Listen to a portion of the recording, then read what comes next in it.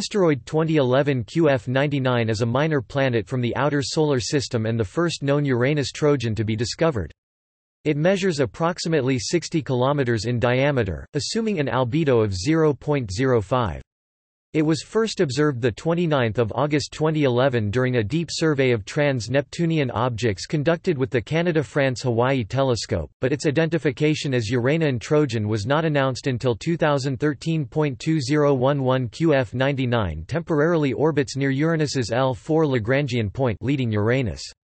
It will continue to librate around L4 for at least 70,000 years and will remain a Uranus co-orbital for up to 3 million years before becoming a centaur. 2011 QF99 is thus a temporary Uranus Trojan.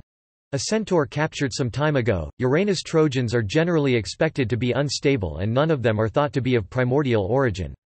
A simulation led to the conclusion that at any given time, 0.4% of the centaurs in the scattered population within 34 astronomical units would be Uranus co-orbitals, of which 64% (0.256% of all centaurs) would be in horseshoe orbits, 10% (0.04%) would be quasi-satellites, and 26% (0.104%) would be Trojans, evenly split between the L4 and L5 groups.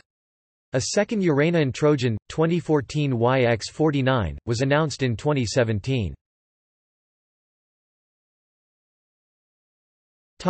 References.